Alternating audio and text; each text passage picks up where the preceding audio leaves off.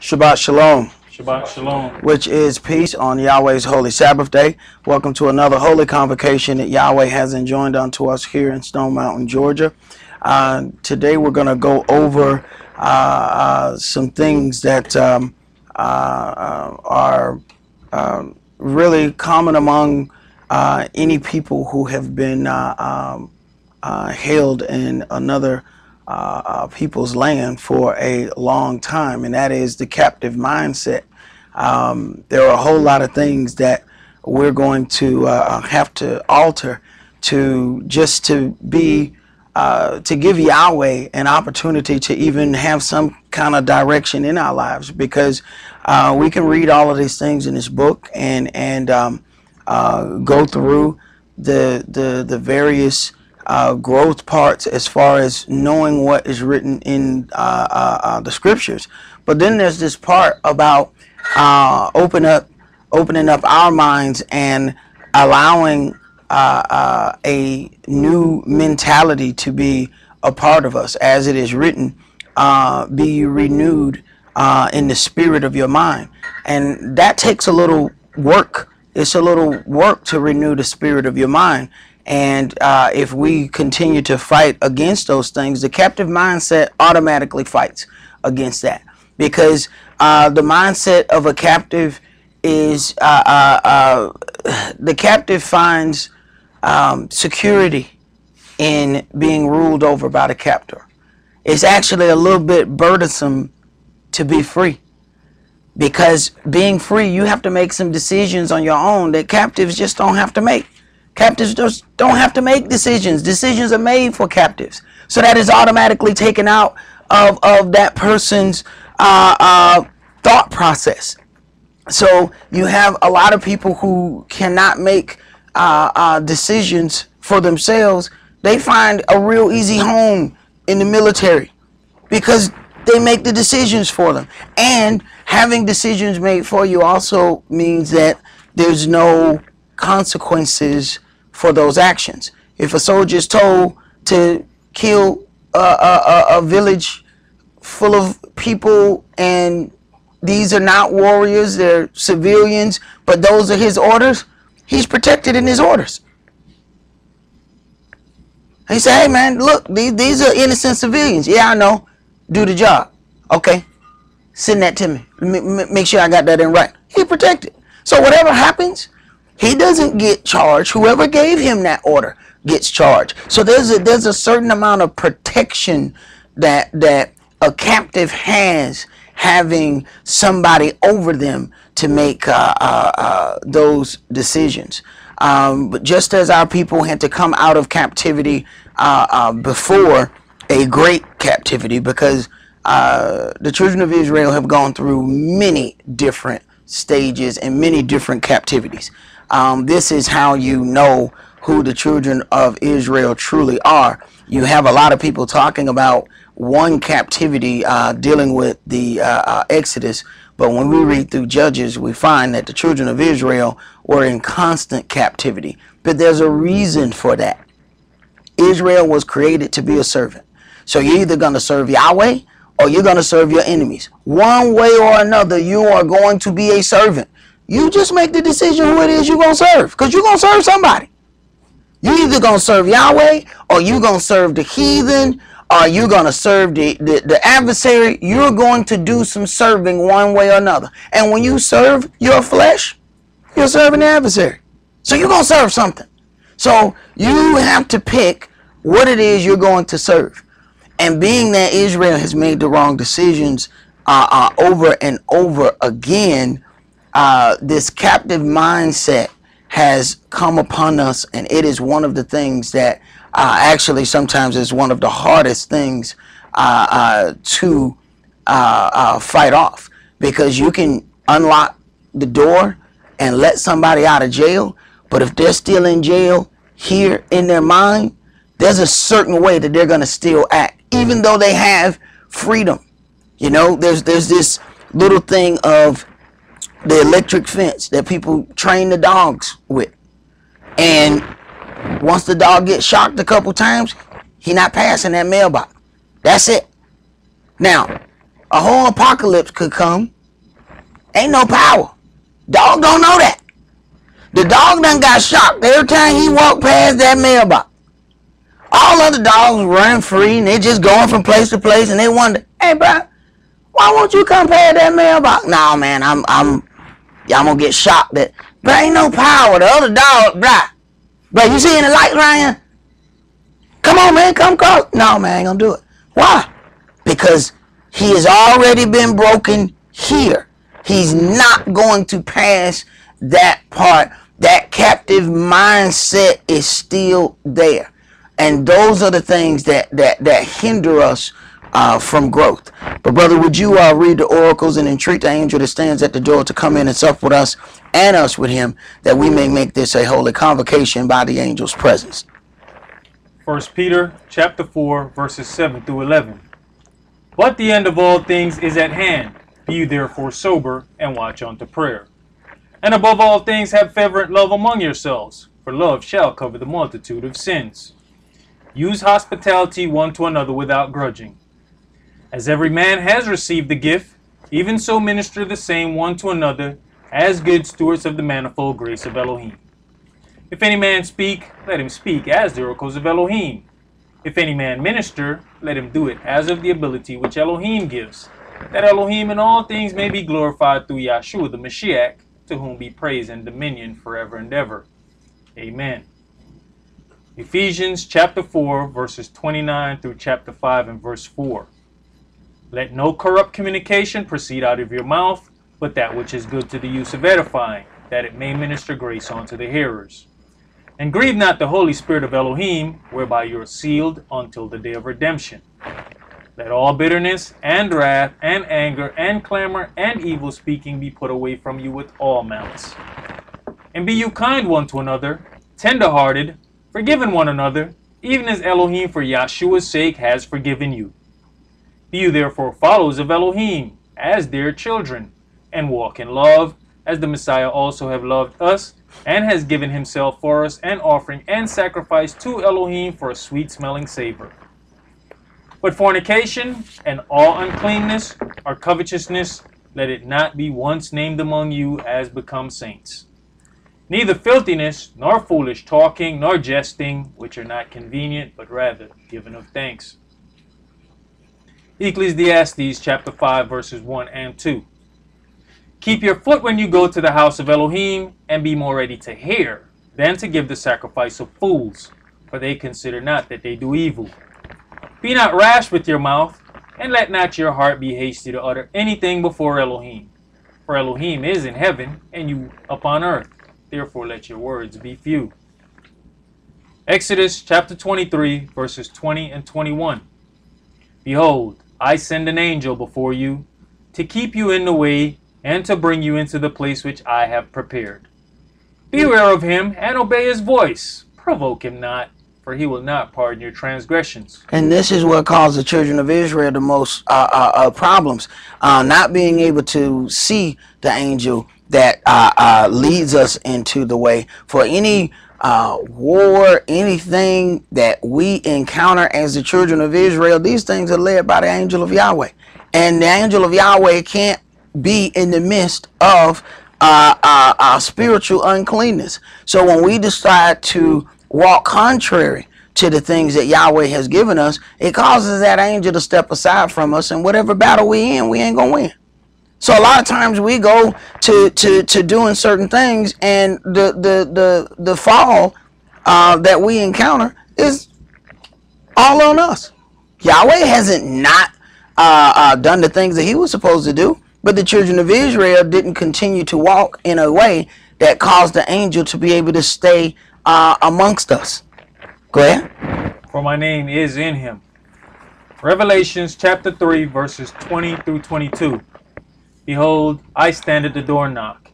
If any man hear my voice and open the door, I will come into him and will sup with him, and he with me.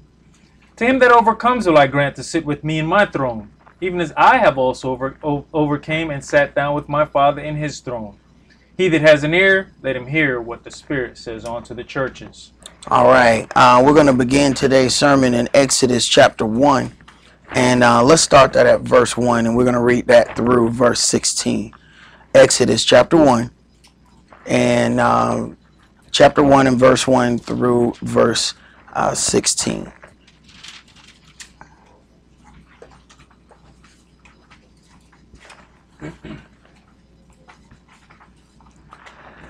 Exodus chapter 1 and verse 1.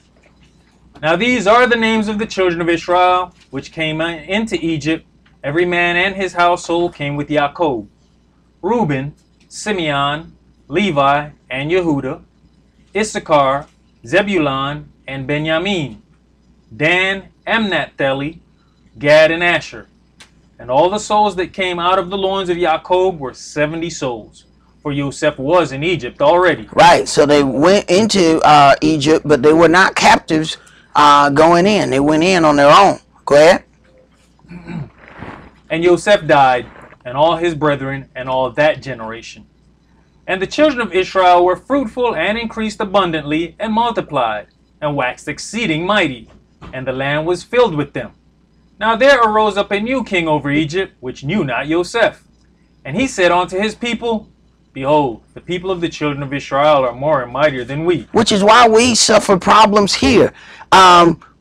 This book explains a whole lot of things. The problem with the Egyptians is they said these people keep multiplying. There's too many of these people. We're going to have some problems. So then they are then going to get a system of population control, which is what we go through. There's a reason why we get locked up more than everybody else. See, this is a form of population control and making sure that those people remain a so-called minority. Go ahead. Verse 10.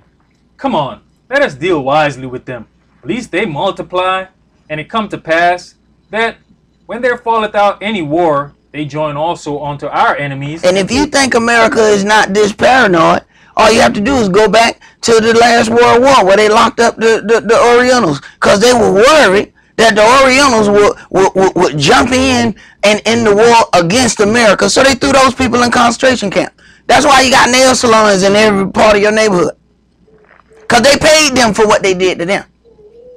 Go ahead. Fight against us, and so get them up out of the land.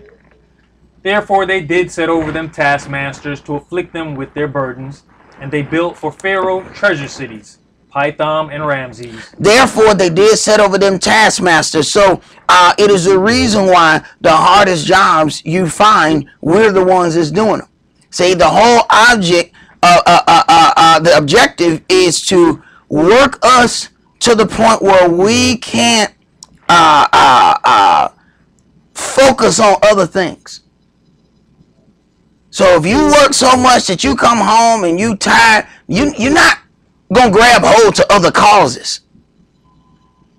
I remember when I was little, I wanted to go and do some other things. My mom used to tell me, whatever it is you're trying to get me to do, you need to tell me before I get home and sit down. Once you sit down, that was it. So she like, look here. Now you tell me on the way to the house, I stop. I get whatever that is. But once I sit down, my day over with. That's how hard they don't work to her. She wasn't getting back up. See, you put a heavy taskmaster over them, they won't be taking up other causes. See, you see the hippie movement. The hippies was always out there marching and whatever. The hippies had money. They just look crazy to y'all, but they had money to just be out there floating from place to place. You can't float from place to place when your rent due. You don't get to float from place to place. You got to float back to that job. Go ahead. Verse 12. Exodus chapter 1 and verse 12. But the more they afflicted them, the more they multiplied and grew. And they were grieved because of the children of Israel. So the first thing, the heavy task was put on them for a reason, but it didn't fulfill what they thought it was going to do. Then they went more aggressively. Go ahead. And the Egyptians made the children of Israel to serve with rigor. And they made their lives bitter with hard bondage, in mortar and in brick, and in all manner of service in the field. All their service, wherein they made them serve, was with rigor. Right. These were things that we used to do. Now the Mexicans do this stuff here. Now they're the ones that's doing the house building and things of that nature. They replaced us here in this because they found other industries. It's more profitable to lock us up and then lease us out to other industries, the private prison systems, where you end up working for a company that won't hire you out here. You send a application to Keebler and they be like, man, I ain't gonna hire you. Well, I'm gonna hire you and pay you $15 an hour for, and I can wait till one of y'all go to jail and get you for 75 cents an hour. The new sweatshops is in the prison. The prison has gone to certain towns and the mills in the town shut down. Why? Because all the work in the prison. Go ahead. Verse 15.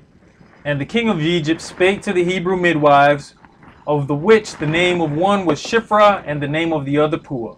And he said, when you do the office of a midwife to the Hebrew women, and see them upon the stools, if it be a son, then you shall kill him. But if it be a daughter, then she shall live. Right. So the women are absorbed into the culture. You kill off the males because the male carries the seed. The child will be wherever the father is. So if you kill off the seed, then you can absorb the women into the culture. There's a reason why things are being done the way that they are being done today. It is the very same situation. Nothing has changed. They just changed how they did it. One of the somebody put something on Facebook the other day about it was I can't think of the brother's name, but the guy's from New Orleans. He was one of the people that were little what was he in the documentary about when the levees broke. He was on a television program with some Gentiles, and they were I guess they must have said in a condescending tone about the black on black crime. And he said, you know, we learn crime, you know, from the best. We learn crime from Caucasians. So, you know, it was Caucasians that hung people out in the open and let them dangle for us to watch. It was the Caucasians that pretended like they were giving us medicine, conducting experiments, letting us die from syphilis just to see how we die.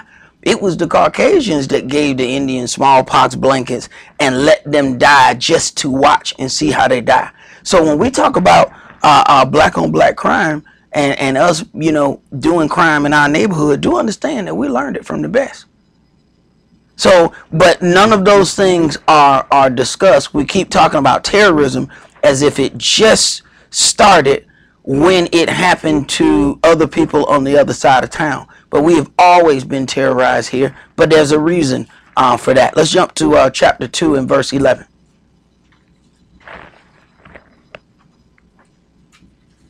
Exodus chapter 2 and verse 11.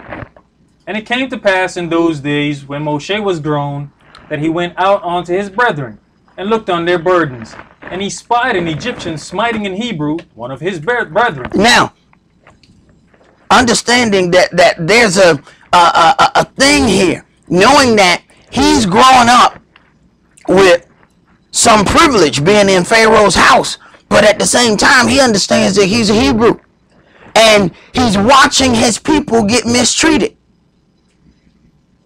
See, this is a weight and a vexation to see that these people are getting mistreated. He's not being mistreated like that because of who he is, how he has come up. Go ahead. And he looked this way and that way. And when he saw that there was no man, he slew the Egyptian and hid him in the sand. And let this be a lesson for you. There's always somebody watching. We swear we be doing something in the cloak of darkness. Let me tell you something. It don't get dark enough for Yahweh not to see anyway. So I don't care how late you waiting, thinking ain't nobody gonna see nothing. See, Yahweh says all things that's done in the dark gonna come to the light. So you can hide as much as you're gonna hide, but Yahweh gonna bring it to light. It says a hypocrite shall be exposed before the whole congregation. Go ahead. And when he went out the second day, behold, 2 men of the Hebrews strove together. And he said to him that did the wrong, wherefore smiteth you your fellow? And he said, who made you a prince and a judge over us? Right. This captive mindset. Look, first of all, the captive mindset, we don't respect you, man. We don't respect nobody but the captor. The same thing happened here. We can read in this book and show people, you are the children of Israel. They won't listen to us. Let a white man say. Let a white man come and say, by gosh, I think you are the children of Israel. Oh my goodness, I ain't never heard that before. What about 10 brothers that told you that? Oh, you just heard it when the white guy said it. Right, interesting. Go ahead. Intendeth you to kill me as you killeth the Egyptian? And Moshe feared and said, surely this thing is known. Now when Pharaoh heard this thing, he sought to slay Moshe. But Moshe fled from the face of Pharaoh and dwelt in the land of Midian. And he sat down by a well. Now, a lot of times we encounter problems and, you know, we don't understand that there's a purpose for the problem. There's a reason for this altercation between Pharaoh and Moshe. This is to push him away from where he is. And we keep trying to avoid every altercation we get in. Some altercations are made for you to get the hell out of around whoever that is you close to. But we want to get, because it never does occur to us, look, everybody ain't on the same page. There's a whole lot of things, and I've seen people come in the Word. Everybody don't come in the Word for the same reason. And everybody don't come with the same objective. Yahweh got a job for this man, and he's not going to grow and or be prepared for this job if he stay there. He got to go. He's not going to be able to grow right there. Let's jump to chapter 3 and verse 15. Exodus chapter 3. I tell you what, start that at verse 13. Okay. Exodus chapter 3 and verse 13. And Moshe said unto Elohim, behold, when I come unto the children of Israel, and shall say unto them, the El of your fathers have sent me unto you, and they shall say to me, what is his name? What shall I say unto them? Now, how is this still confusing in 2016? You got people been going to church for 40, 50, 60 years. And you ask them, what is God's name? They're going to give you a whole bunch of crap. How is this confusing? At least they could say, yeah, all I know is I am that I am. You don't hear that come out of their mouth. How is this confusing in 2016? And we got folks that's doctorates. They got PhDs. They got master degrees. Yeah, how is it you don't know his name? See, they need to stop calling college higher learning. Because there's something wrong here. Go ahead. And Elohim said unto Moshe, I am that I am. And he said, thus shall you say unto the children of Israel, I am have sent me unto you. I am. People will turn around and say hallelujah and still don't know what it means. People sing hallelujah. And then right after the song, ask them, so what's God's name? Oh, he has many names. Well, why you didn't say hallelujah many names? Why you didn't sing that? You didn't sing that though, did you? Right. Go ahead. And Elohim said moreover unto Moshe, thus shall you say unto the children of Israel, Yahweh Elohim of your fathers, the El of Abraham, the El of Isaac, and the El of Jacob have sent me unto you. This is my name forever, and this is my memorial unto all generations. Now, how was that confusing? This is my name forever. See? But we let vain gainsaying lead us to another thing. This is what that captive mindset is. The captive mindset don't want nothing to change. See? Harriet Tubman said, I could have freed a whole lot more slaves if I could have convinced them that they were slaves. You mean he don't know you're a slave? No, he don't know you're a slave. So she can't convince them that they should desire freedom because they think they're already free. They have gotten so used to captivity that they don't want out. And if you try to get them out, you are the enemy. That's what the captive mindset does. There's so many variations of this captive mindset. It is absolutely horrible. And the children of Israel need deep therapy. That's why Yahweh got to bring us up out of here. Because it's hard to help people who have that captive. And let me tell you something. The captive mindset is not one of those things of being uneducated. Because some of the most educated people have the most part of the captive mindset. Those are the people that you see that get on TV, but they won't ever say certain things. Or you get them and you look and you see, okay, that brother, you know, it's a brother. And then he started talking, and absolutely everything about him, he was like, wow, if I wasn't looking at him, I wouldn't even know he was black. The captive mindset leads him to think a certain way. Those are the ones that they want to pick for promotion. Those are the ones that they want to excel. Because he's only black in look. All his thought process leans toward the captor. So that's why it's difficult to go cash a check in a black bank. And I say black bank, I mean a bank in a black neighborhood. It's not a black bank, okay? Because we don't own none of that money in there. But I tell you what, we watch the money like it's ours. The teller got to see 15 pieces of ID for you to cash a check. This ain't your money, boo. What the problem is? Cash the check. I go in the white neighborhood, go to the bank, they cash my check so fast, I be, wait a minute, did you look at everything? Are you sure? Well, I mean, you can't, but you can't just so fast. So, is there anything else? Would you like? Well, I'm confused. How you cash that check so fast? And I'm up here. Everybody got to see the check. Let me see it. Let me see it. Let me see it. Let me see it. Let me see it. Let me see it. Let me see it. People coming out the back. Let me see it. Let me see it. Well, how many people got to look at the check? Same bank, different neighborhood. They cash it before I can turn around and look 2 times. What's the difference here? The mindset of a captive. Go ahead. You know, bro, if we ever want to take a look at a captive mindset, just look at a horse. Somebody had to jump on his back and rode him. His spirit was broken. That's where we stand. That broken spirit. We've been rode so hard that our spirit is broken. And the one thing you got to think about a horse and how strong a horse is. Yet you can direct him with a string. You pull the string, he turn. You pull the string back, he stop. You kick him in the back, he start running. And all of us together are not as strong as the horse. But once his mind is broken, he's done. They do the same thing to elephants. They end up being little show things at the zoo. And they're directing them with strings. You have to look at how little the thing is that they're pulling on to make them move. Yet this animal has more power. This animal can move this building.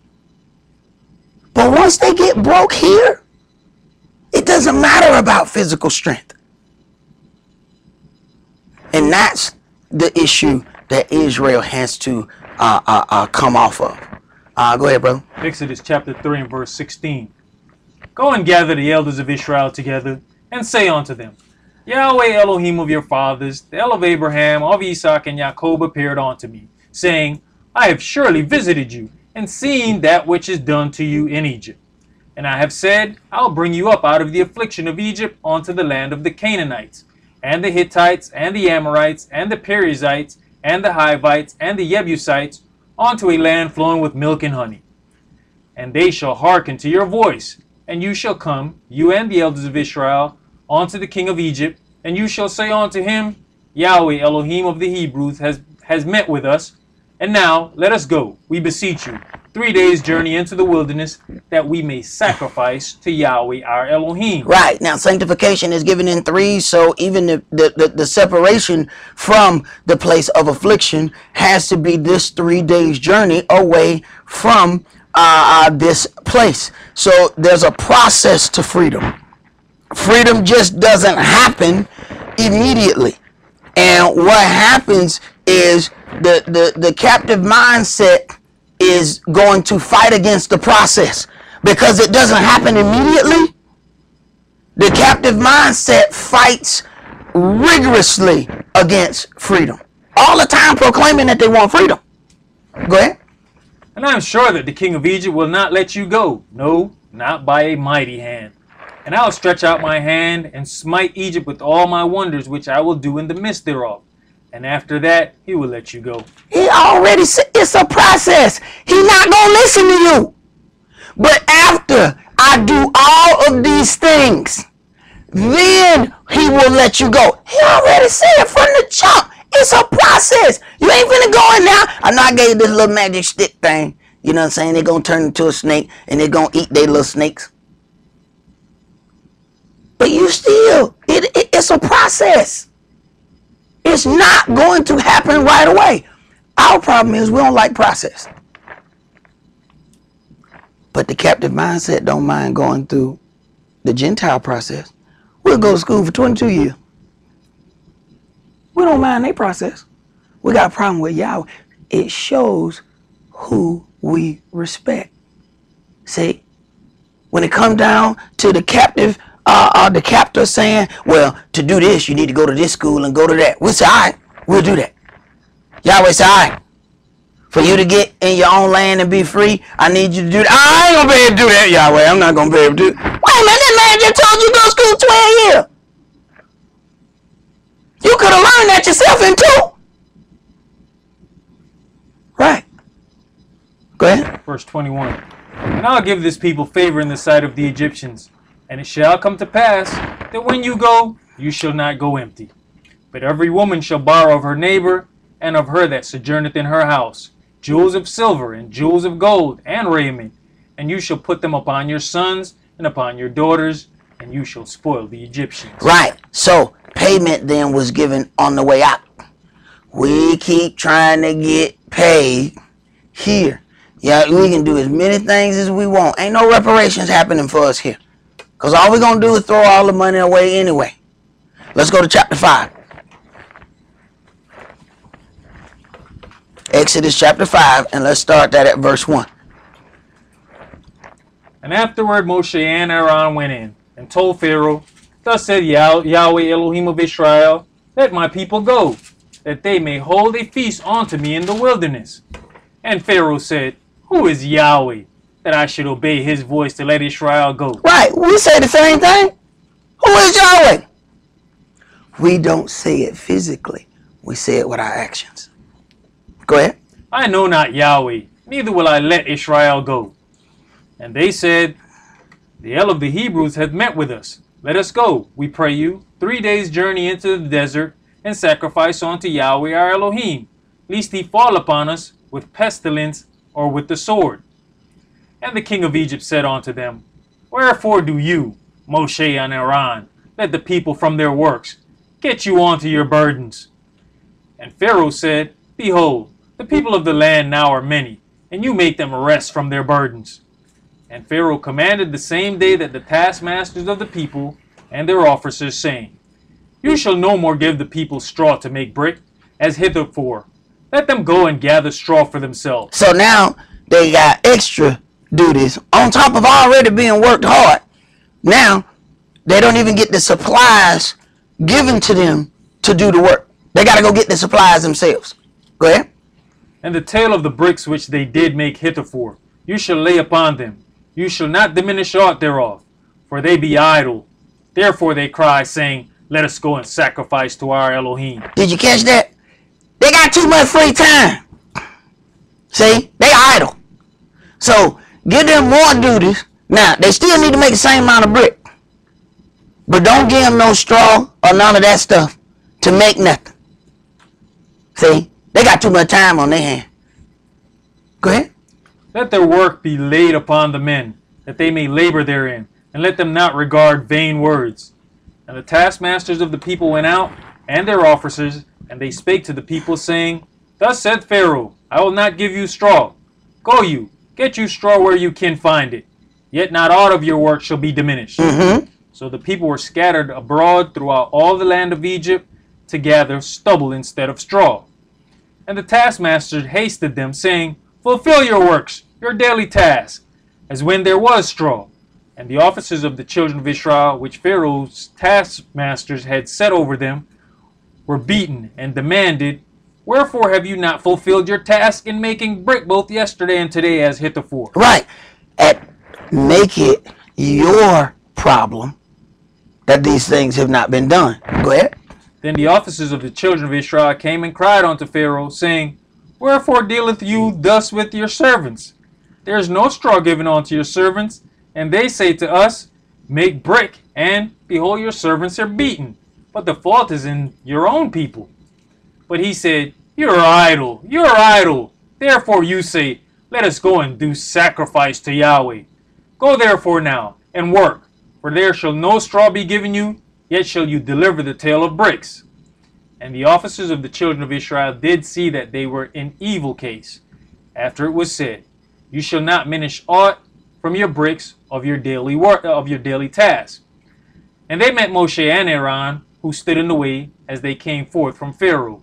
And they said unto them, Yahweh look upon you and judge, because you have made our savor to be abhorred in the eyes of Pharaoh. Now, they're mad at them now. You trying to free us. See, the captive mindset don't want to go through the process of becoming free. It's the same thing that happened in this word. Getting baptized is your entering into this word. But then there's a process that Yahweh starts pulling away certain bad attributes of our character. But we like them bad attributes because we ain't got used to them. So then we going to fight against Yahweh and anybody that work for him. Go ahead. And in the eyes of his servants, to put a sword in their hand to slay us.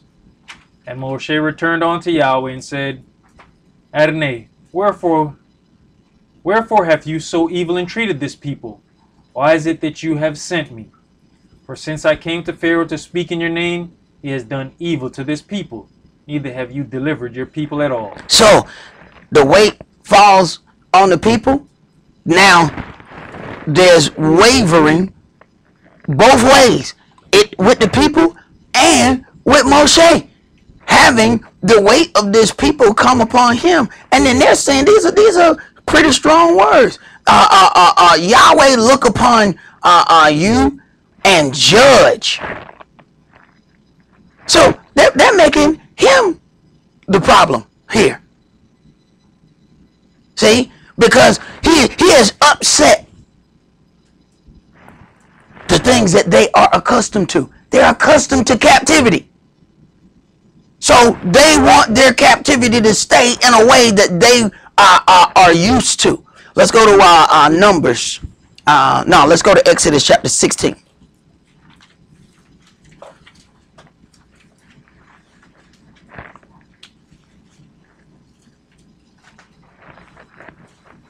See, what we don't consider is Yahweh starts talking about all of these things when I'm going to give you this crop and bring you, rain and due season and all of these things. What we have gotten accustomed to is being a servant to someone else. When you talk about a captive mindset, 99% of the people, black people who go to college so they can get a job to work for somebody else. No point was it pushed to us to go to college so you can own your own business. See, that's what those first A&T schools were for. They're like agricultural schools, so you can go and learn things so that you can still work for somebody else. That's what those black schools were set up for. Guarantee you, the elite were never sent to school to go and work for somebody else. They were sent to school to be your boss. That's what they went to school for. They told you to go to school. What our parents tell us? Go to school, baby, so you can get a good job. Was that not what they told us? Go to school so you can get a good job. They didn't tell us, go to school so you can own your own business. So it seems a little bit too ambitious for the captive to own his own business. See? You start saying certain things. Wait a minute, where you get this dangerous behavior from? It's dangerous. What you talking? You want to own your own business? What do you think you is? You think you better enough, don't you? Captive mindset don't like that. And they don't know. They were just following the things that were given to us. So we were constantly told, go to school so you can get a good job. Not knowing them little corner stores that y'all pass in y'all neighborhood. Hey, them people millionaires. I don't know if y'all know that or not. Take it from somebody who done been in their house. Them little corner stores y'all see around there. Them people got $700,000, $800,000 houses. In that little shack that they got on the corner. And we done spent $70,000, $80,000 in going to school. That shack that they sell oranges out of, they got over $500,000 houses. The dude that owned the junkyard is a millionaire. That same $70,000, $80,000, you could have bought some wrecked cars. This dude sell alternators, and he's a millionaire. But the captive mindset don't believe that you can achieve anything unless you follow their pattern. Go ahead. Exodus chapter 16 and verse 1. And they took their journey from Elim, and all the congregation of the children of Israel came on to the wilderness of Sin, which is between Elim and Sinai, on the 15th day of the second month after their departing out of the land of Egypt. And the whole congregation of the children of Israel murmured against Moshe and Aaron in the wilderness. And the children of Israel said unto them, would to Elohim we had died by the hand of Yahweh in the land of Egypt. Why he just didn't kill us? We should just be dead. I'd just rather die. Because they don't like the process of freedom. Is heavy for them. So they ready to die in the middle of the process. Nobody ever got strong without lifting any weight. Go ahead. When we sat by the flesh pots, and when we did eat bread to the full, for you have brought us forth into this wilderness to kill this whole assembly with hunger. See, the captain provided food. See, we didn't have to worry about providing our own food because the captor provided that. There's a reason why welfare was created and pushed even more so to us. It was actually helping out white people. There's more white people on welfare than black people. But then what was pushed to us was projects. And it was actually that, a project. And the project was successful. The project was to see if you can hold back a whole generation of people from actually seeking anything. And it worked. They would give the woman a free apartment, but she can't have no man. You can have as many kids as you want. Can't be married though. Wait a minute. So she can have babies by every brother on this side of the wall. It don't matter. They keep getting a check every time she get another child. But she can't have no man. Now, at some point she had to have a man somewhere. She keep having these children. There's a man come from somewhere. She didn't impregnate herself. But they will keep on paying for her as long as she doesn't have a real family. Now, that went on for generation after generation, and they found one constant thing. Welfare mothers had welfare daughters who became welfare mothers who had welfare daughters, and it just kept going on and on. The project worked.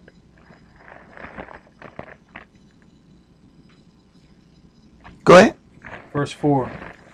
Then said Yahweh unto Moshe, behold, I'll rain bread from heaven for you, and the people shall go out and gather a certain rate every day, that I may prove them whether they will walk in my law or no. So in the process of Yahweh getting this captive mindset out of Israel, what he does is slow down the abundance of their food.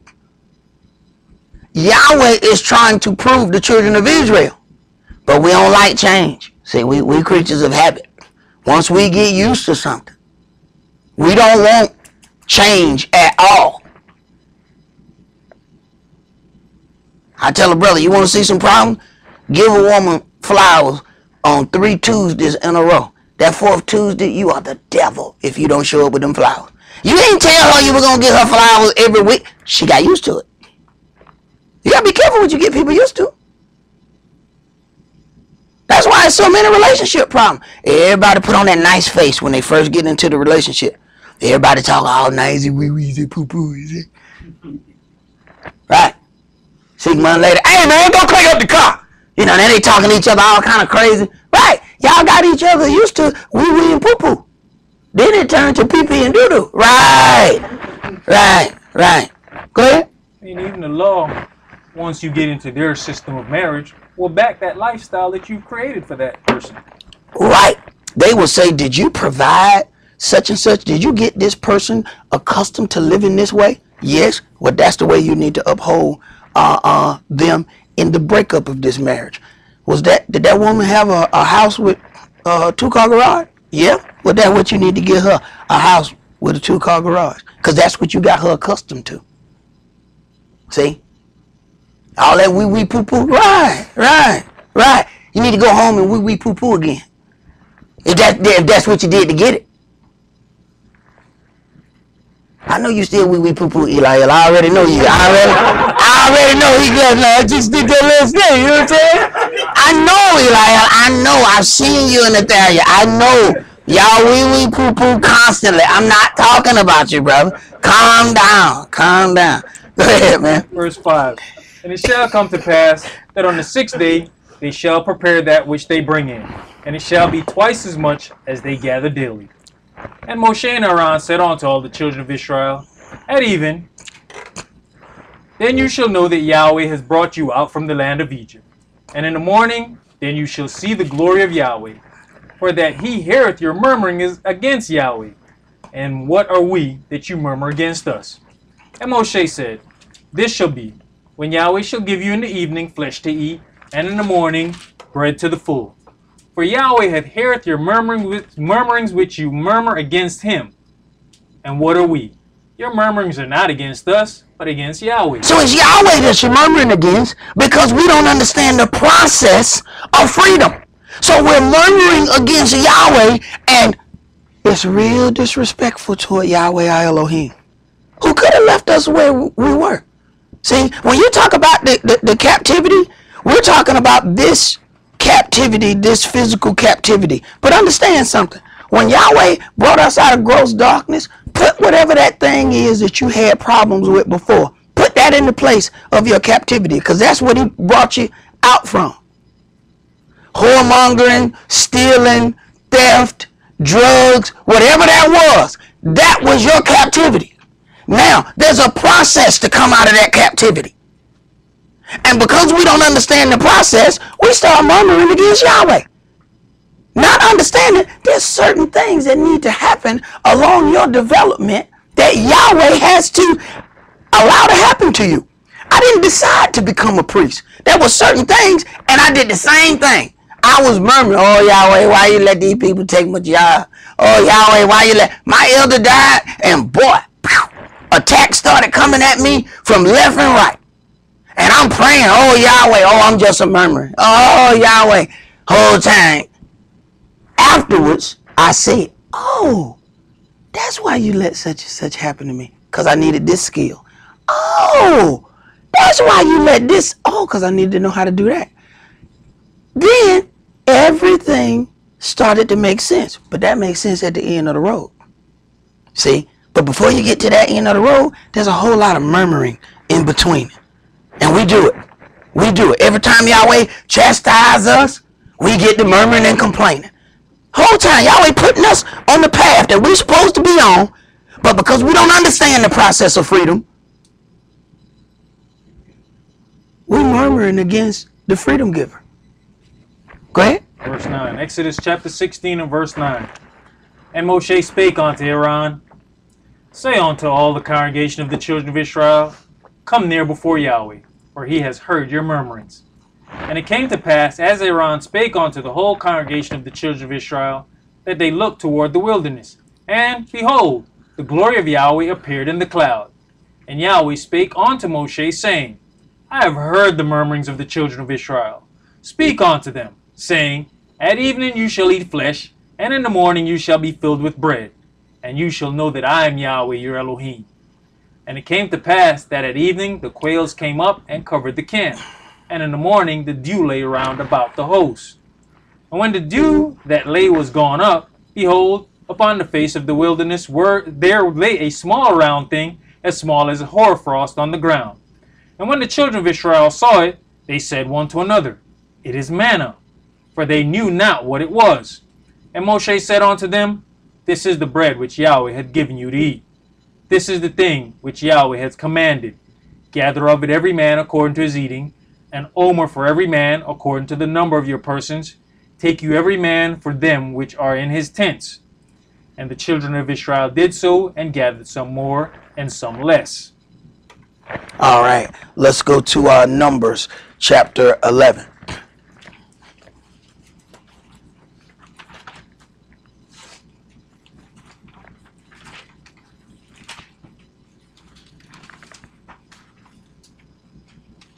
Numbers 11, and let's start with verse 1 through 20. So Yahweh, and as we read in some other places, we see that Yahweh was feeding Israel by a certain way and withholding certain things from Israel to see if we would walk in his law or not. What people don't understand is people who are going to be captive, they don't need a governmental system. They just listen to whatever the captor says. You just follow whatever the leader says, and that is what it is. But when you are going to be free and have your land, you must have a system of government. You can't have a government without something to govern you by. So there's a reason why the children of Israel have to have this law. There is a reason why we are learning this now. You can't have a land without anything to govern you by. Well, we just gonna go in there and love one another to death and just, let's just hug and let's just be friends. No, at some point we got to figure out, hey, what happened when my lawnmower gets stolen? There has to be some kind of system of government there. So if you don't like the law, there's a reason why you don't like it. Because you want to stay a captive. Captive don't even understand the law. If I told either one of y'all to mention 5 laws in the American government system, could you do it? Captive is not meant to understand the laws. The laws ain't meant for you to obey them. These laws are meant for you to break them. That's why you don't know what they are. Why? Because when you break them, they give you a fine. These laws are meant to make money. Captives don't understand laws. Captives break laws so they can charge you when you do. Go ahead. Numbers chapter 11 and verse 1. And when the people complained, it displeased Yahweh, and Yahweh heard it. And his anger was kindled, and the fire of Yahweh burnt among them. Right. The fire of Yahweh is burning among them because of their much complaining. See, Yahweh is trying to purge things out of the children of Israel. But because we don't see what's wrong with us, we don't see that he's pulling certain things out. Before I could even begin this congregation, we started at my house for 3 years. In my living room. My brother will tell you, he came just to look. He said, oh, this right here, I got to see. Now, I'm going to tell you why. I grew up my entire life. My house was my castle, my thing. You ain't come. I told my brother, first of all, look, you can't bring none of your friends here because I don't like none of them. All right? Now, have your people drop you off down the street. So, that's why he said, so wait, let me get this straight. You gonna let whoever read the Bible come to your house? I said, yeah. He said, oh, this I gotta see. This I gotta see. He said, tell me what you need me to do. I said, well, I need this wall worked on. I work on whatever you need me to work on. Just show me, get the tools, and I'll do it. He said, cause this right here I got to see. He said, I ain't never seen that. This was the way I was raised. It was a mindset, and mindset things are the hardest things to break. At 9 years old, I had the key to the house, and my brother didn't. He's 5 years older than me. Cause my mom was like, yeah, I got this one right here. Yeah, I guess she got that thing in there good. I was the key holder. I am the key master. You shall not enter into here. Oh yeah, bro. So when he tried to skip school, he tried to come back. Hey, bro, let me in. Absolutely not. I am the key master. Yeah. So he was like, you finna let people that you don't know in your house. I said, I don't believe it. Yahweh had to change that in me.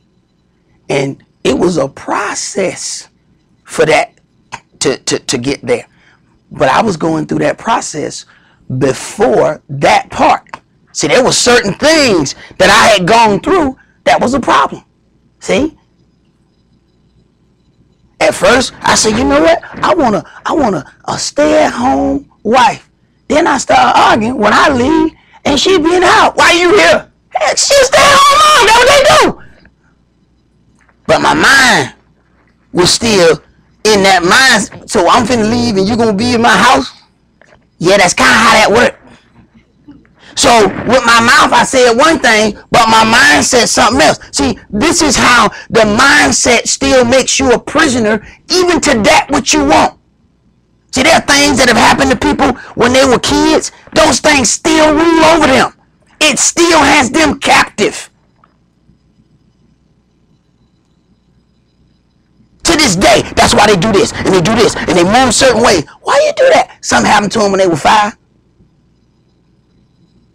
And because black people don't like talking about stuff, we keep it to ourselves and remain captives our whole lives for something that happened to us when we 5 and we 55. Still moving the same way. One day, we walking down the street and a dog jump out the bushes. 50 years later, you see a person, every time they see some bushes, they walking on the other side of the street. What the hell wrong with you? Well, man, I just eat them bushes, bro. What jumped out of the bushes when you was little that got you running from every bush? See, you got to pull that out of them. You got to pull that. Bro, nah, man, we got to talk about this, bro. Every time we walk down the street, bro, every time you see some shrubs, you on the other side of the street. What scares you about bushes?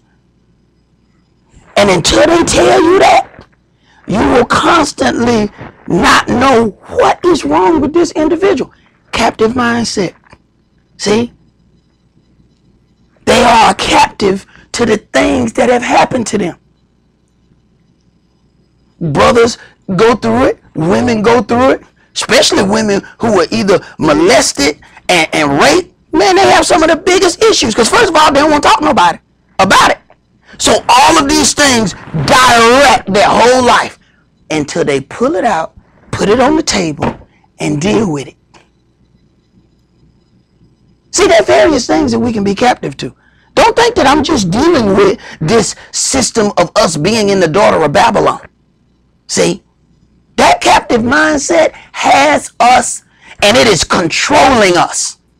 And at some point, we got to decide that we want to be free. And can't nobody make that decision but you.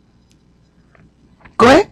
Yeah, bro, even with that of talking, because sometimes you do stuff and you don't understand why you do what it is. Mm-hmm. But you'll go talk to your parents, your grandparents, and they might enlighten you. Because I used to have an issue and one that's, well, why is it that just this doesn't seem to work out? Talking to my mom said, oh, when you were young, this happened and this took place and that. And I'm like, and she said, yeah, ever since then, you just said, to hell with it. I'm not doing that no more. Right. Same thing happened to me. Same thing happened to me. And matter of fact, when my mom was telling, I did the same thing. When I went to ask her about it, she started explaining it to me and I could finish it. But I didn't remember it until she started talking. And I was like, oh, wait a minute. She said, no, I can tell you why you got that. One day you came home because some little boy said such and such, and you came home crying, and she said, it didn't seem normal because you yelled out, I'm going to do this. So my kids won't go through this. That marked the whole rest of my adult life until I went and talked to my mom and said, I can't figure out why I keep doing this. She said, oh, I can explain to you. And she did. And when she started talking, I was able to finish the rest of it. She said, oh, now you remember. I said, wow. One incident controlled everything on how I ran my life. I was a captive to it. And I couldn't get free until I put it on the table and dealt with it. Go ahead. And consumed them that were in the utmost parts of the camp. Verse 2. And the people cried unto Moshe, and when Moshe prayed unto Yahweh, the fire was quenched. And he called the name of that place Taberah, because the fire of Yahweh burnt among them. And the mixed multitude that was among them fell a lusting. And the children of Israel also wept again, and said, who shall give us flesh to eat? We remember the fish, which we did eat in Egypt freely, the cucumbers and the melons and the leeks and the onions and the garlic. Oh, we ate good as captives. Now, we wasn't free, but we got to eat good. While we was picking them, we ate some of them. But now our soul is dried away. There's nothing at all besides this manna before our eyes. Now you gonna give us this light bread. We don't want this angel. What, this wonder bread? We don't want that. Go ahead. And the manna was as coriander seed, and the color thereof as the color of bdellium. And the people went about and gathered it, and ground it in mills, or beat it in a mortar, and baked it in pans, and made cakes of it. And the taste of it was as the taste of fresh oil. And when the dew fell upon the camp in the night, the manna fell upon it. Then Moshe heard the people weep throughout their families, every man in the door of his tent, and the anger of Yahweh was kindled greatly. Moshe also was displeased. Right. So now the people are crying. They ain't got tired of light bread. This angel food. We don't want to eat this. Go ahead. And Moshe said unto Yahweh, wherefore have you afflicted your servant? And wherefore have I found not favor in your sight, that you laid this burden of all this people upon me? Have I conceived all this people? Have I begotten them, that you should say unto me, carry them in your bosom, as a nursing father beareth the suckling child unto the land which you sweareth unto their fathers? When should I have flesh to give unto all this people? For they weep unto me, saying, give us flesh, that we may eat. I am not able to bear all this people alone, because it is too heavy for me. And if you deal thus with me, kill me. Hey, here we go. See, here we go. See, it ain't but a certain amount of murmuring that go on, and here come the death. The death to just kill me. I'm ready to end it all. Right. This is what happened, and it wasn't even him that began the murmuring. They was murmuring to him. Now the weight getting on him. Go ahead. And if you deal thus with me, kill me, I pray you, out of hand. If I have found favor in your sight, and let me not see my wretchedness. And Yahweh said unto Moshe, gather unto me 70 men of the elders of Israel, whom you know to be the elders of the people and officers over them, and bring them unto the tabernacle of the congregation, that they may stand there with you. And I'll come down and talk with you there, and I will take of the spirit which is upon you, and will put it upon them, and they shall bear the burden of the people with you, that you bear it not yourself alone. And say you unto the people, sanctify yourselves against tomorrow, and you shall eat flesh, for you have wept in the ears of Yahweh, saying, who shall give us flesh to eat? For it was well with us in Egypt. Therefore Yahweh will give you flesh, and you shall eat. Right. Yahweh will give you flesh. Meat is not the same. Meat is just food. So when people, read this in the beginning of the book, and they hear meat, meat is food. Flesh is something altogether different. Israel lusted for flesh. Go ahead. You shall not eat 1 day, nor 2 days, nor 5 days, neither 10 days, nor 20 days, but even a whole month, until it come out of your nostrils. That's what happened when you take Yahweh out. You keep on. Okay. Oh, you want that? That what you want? I tell you what, I'm going to give 5 of them. Right. And I hope it shoot out your nose. Right. That's what happened when that stubbornness say, oh, I'm going to get this. I don't care. Oh, no, I'm going to get this. All right, go ahead. I'm going to get it to you. I'm going to make sure you get it. Go ahead. And it's going to be a vexation of spirit to you. Go ahead. And it be loathsome unto you, because that you have despised Yahweh which is among you. Right, but we're not going to say with our mouths that we despise Yahweh. Our actions are going to show that we despise Yahweh.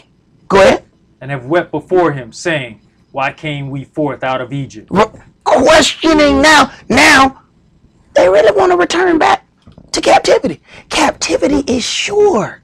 See, when you got a job, people get accustomed. Hey, I'm gonna get a check every 2 weeks. See, captivity is sure. When you self-employed, hey, you don't know how that work gonna come. You might get a lot of work one week and not a lot of work the next week. See, Israel wasn't set to be somebody else's servants. We're Yahweh's servants. So, but just even in the whole thing of getting used to having a regular job, there's certainty in that every 2 weeks you're gonna get a check. Self-employed, ain't no certainty you're gonna get money in 2 weeks. And everybody can't deal with uncertainty. They don't have enough faith to deal with uncertainty. They don't have the right mindset. When you know you're going to get paid every 2 weeks, you can set your money on fire if you want to. You can have you a bonfire and get you some lighter fluid. Hey there, what you burn that money for? Come get some more in 2 weeks. When you self-employed, you be like, hey man, what y'all doing with that money? I don't know what's going to happen in 2 weeks. I can't be burning up no money. Right. There's a different mindset when you self-employed. You don't just set your money on fire. Go ahead. Exodus chapter 11 and verse 31. Numbers, pardon me, and verse 31. And there went forth a wind from Yahweh, and brought quails from the sea, and let them fall by the camp, as it were a day's journey on this side, and as it were a day's journey on the other side, round about the camp, and as it were 2 cubits high upon the face of the earth. And the people stood up all that day, and all that night, and all the next day, and they gathered the quails.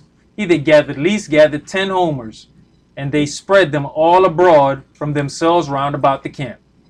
And while the flesh was yet between their teeth, ere it was chewed, the anger of Yahweh was kindled against the people, and Yahweh smote the people with a very great plague. While the flesh was yet between their teeth, he brought the plague. They didn't even finish eating it. That was my elder used to say, when judgment comes upon Israel, we're going to be somewhere with a chicken bone hanging out our neck, hanging out our mouth.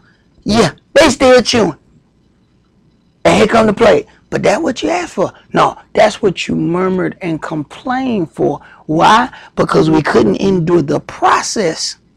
And in between the process of Yahweh giving us freedom, now we have gotten angry dealings that Yahweh didn't even mean for us. Understand, these dealings were not set for the children of Israel. Murmuring and complaining got you this. This is not something that he set forth to give unto us. Murmuring brought that. Go ahead. You know, even up to this day, he gave us them little example of children. You say something, they walk up. What'd you say? Nothing. Right. And it jumped right under your skin. Having them kids is going to talk back every time you tell them to do something. Go ahead. Verse 34. And he called the name of that place Kibroth Hattaavah, because there they buried the people that lusted. All right. Let's go to, jump to chapter 13 in Numbers. Numbers chapter 13, and let's start that at verse 25.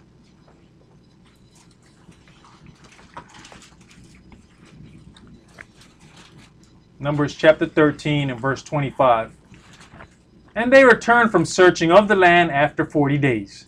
And they went and came to Moshe and to Aaron and to all the congregation of the children of Israel unto the wilderness of Paran to Kadesh, and brought back word unto them and unto all the congregation, and showed them the fruit of the land. And they told him and said, We came unto the land whither you sent us, and surely it floweth with milk and honey. and this is the fruit of it. Nevertheless, the people be strong that dwell in the land, and the cities are walled and very great. And moreover, we saw the children of Anak there. Now, the children of Anak are giants. Okay, we talking about a bunch of Shaquille O'Neal looking people. So they like, look, man, them dudes had like size 26 shoes on. Okay, all of them. So they without the faith of understanding what Yahweh is doing, automatically the flesh kicks in. This is something that they're accustomed to doing. But do understand now, they've seen by this time the miracles of Yahweh. They've walked through the wall of water. They've done some things. They've seen a cloud and fire follow them and lead them. So understand how Yahweh then, after a while, starts holding things against you. See? At a certain point, Yahweh lets some things slide. But after a while, it's all right, now you should know better by now. Go ahead. The Amalekites dwell in the land of the south, and the Hittites and the Jebusites and the Amorites dwell in the mountains, and the Canaanites dwell by the sea and by the coast of Jordan. And Caleb stilled the people before Moshe and said, let us go up at once and possess it, for we are well able to overcome it. Now see, you understand, this is one of the brothers that was spared throughout that whole evil generation. He said, let's go up at once. He saw the giants too. He saw all the Shaquille O'Neal looking dudes. Let's go up at once. He believes in the power of Yahweh. Go ahead. But the men that went up with him said, we be not able to go up against the people, for they are stronger than we. The Egyptians were stronger than us. But see, the captive mindset is you can only do what is in your physical power to do. The captive mindset don't let you trust on the power of Yahweh. If you can't do it with your own physical hand, you don't think it can be done. Go ahead. They brought up an evil report of the land which they had searched unto the children of Israel, saying, the land through which we have gone to search it is a land that eateth up the inhabitants thereof, and all the people that we saw in it are men of great stature. And there we saw the giants, the sons of Anak, which come of the giants, and we were in our own sight as grasshoppers, and so we were in their sight. And all the congregation lifted up their voice and cried, and the people wept that night. Right. So you got the brothers that come back. They tell them, you know, there's giants in there. We look like grasshoppers to these people. Now, the rest of the people now are murmuring because of what these brothers have reported. See, murmuring can be like a bad rash. It'll spread to the other parts of the body. Go ahead. Numbers chapter 14 and verse 2. And all the children of Israel murmured against Moshe and against Aaron. They didn't even go. They didn't say nothing. They murmuring because of what somebody else said.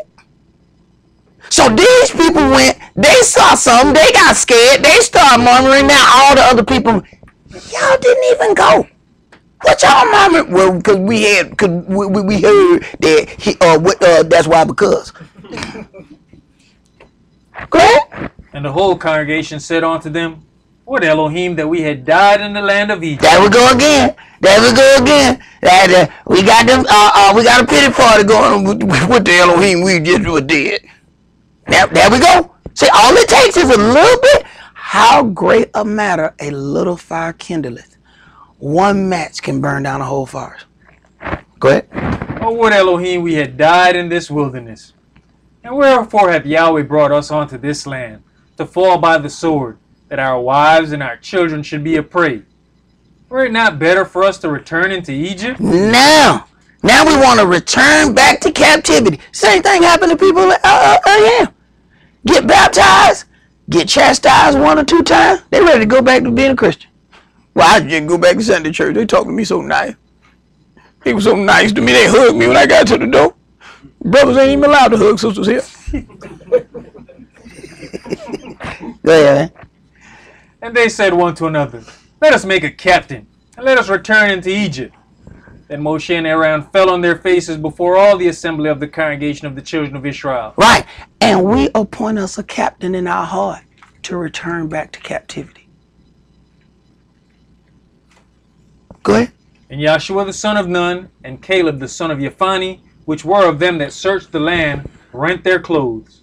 And they spake unto all the company of the children of Israel, saying, the land which we passed through to search it is an exceeding good land.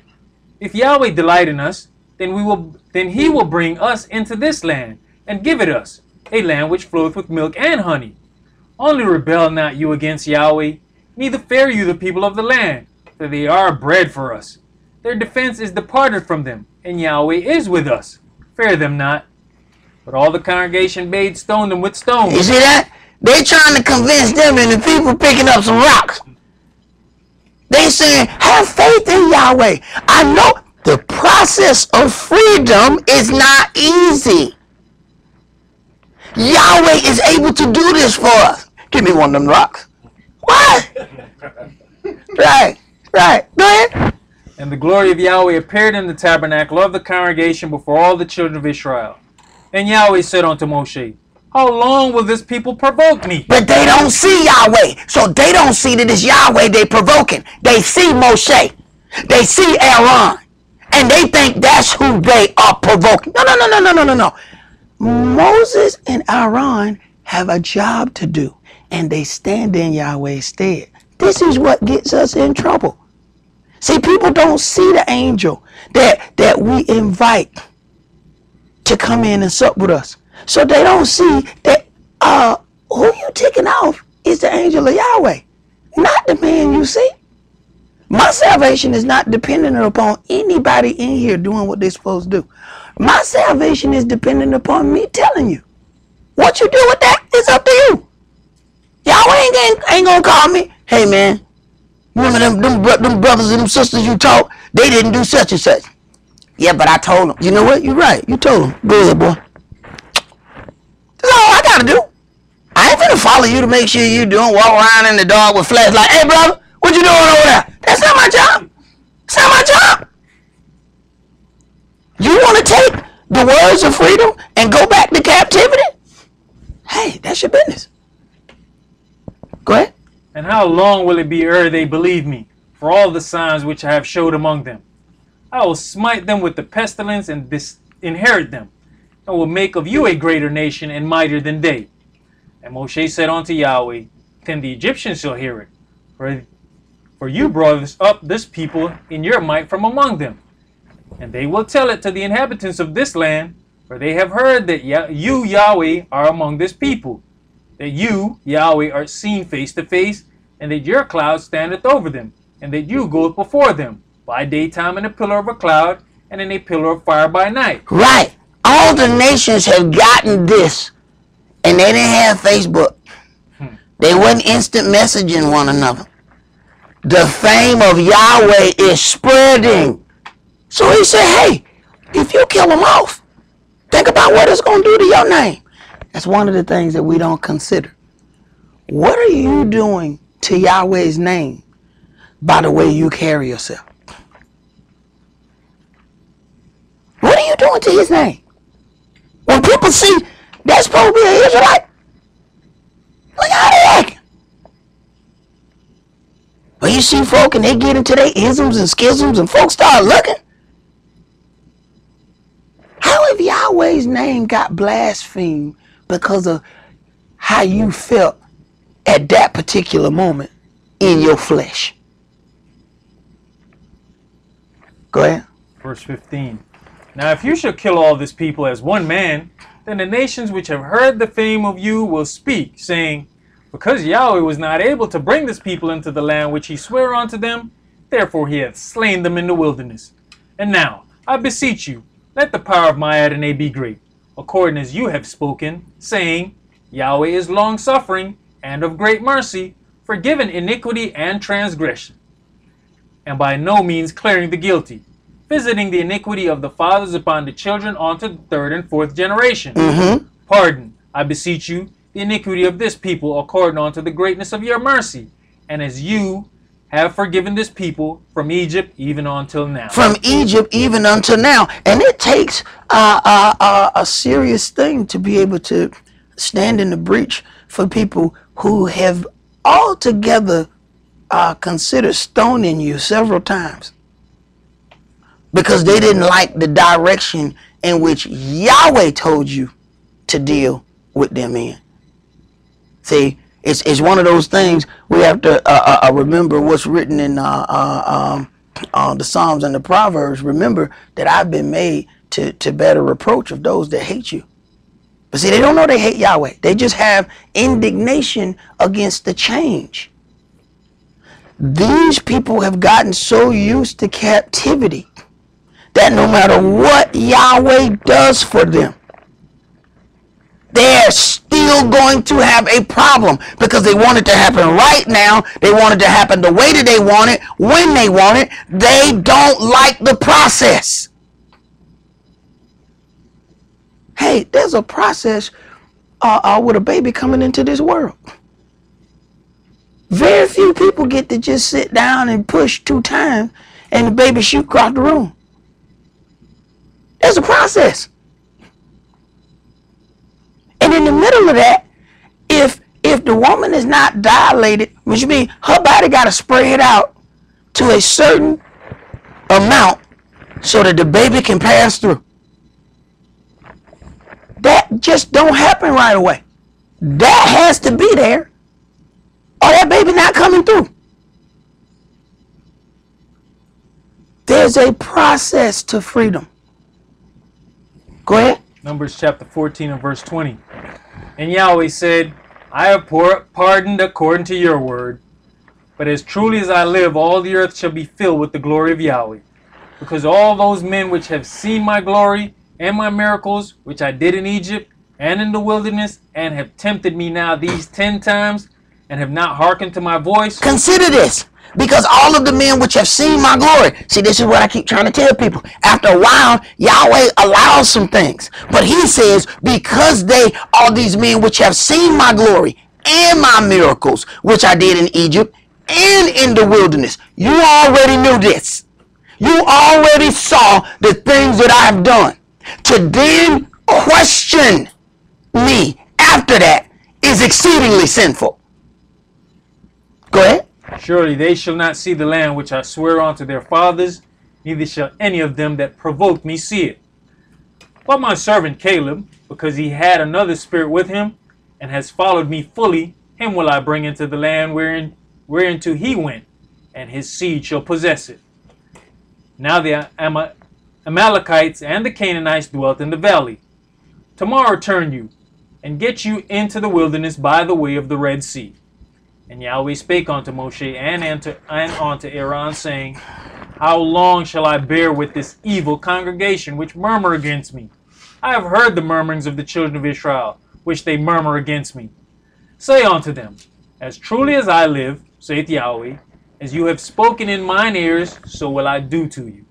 Your carcasses shall fall in this wilderness, and all that were numbered of you, according to your whole number, from 20 years old and upward, which have murmured against me, doubtless you shall not come into the land, concerning which I swear to make you dwell therein, save Caleb the son of Yephani, and Yahshua the son of Nun. But your little ones, which you said should be a prey, them will I bring in, and they shall know the land which you have despised. Now, I want you to consider something. You have to consider certain things. The word tells us that we're going to give an account for every idle word. In their murmuring, the very things that they murmured was their judgment. They complained saying, oh, you going to kill our kids. What about our kids? He said, all right. You claim it's about the kids. You claim all of this that oh, would to Elohim, we were dead. Okay. You done asked for it enough. I'm finna give it to you. You going to die here. And the very kids that you claim you were worried about, them the ones I'm going to bring in. And I'm going to leave you out. You have to consider the payment for a lie. The payment for a lie is the deepest payment of anything. All other judgments are the same, except for the lie. The judgment for a lie is whatever you intended to happen with the lie. Thus, the judgment for a lie changes.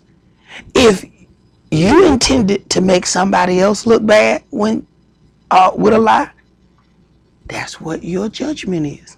Yahweh gonna cause you to look bad through something else.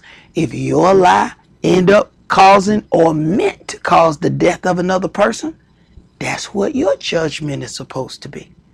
So understand, through their whining, they end up telling a lie on Yahweh, and they end up getting just judgment. Go ahead. Verse 32. But as for you, your carcasses, they shall fall in this wilderness, and your children shall wander in the wilderness 40 years, and bear your whoredoms until your carcasses be wasted in the wilderness. After the number of the days in which you search the land, even 40 days, each day for a year, shall you bear your iniquities, even 40 years, and you shall know my breach of promise. I, Yahweh, have said, I will surely do it unto all this evil congregation that are gathered together against me. In this wilderness they shall be consumed, and there they shall die. It's hard to convince people that they are gathered against Yahweh, because they don't see Yahweh.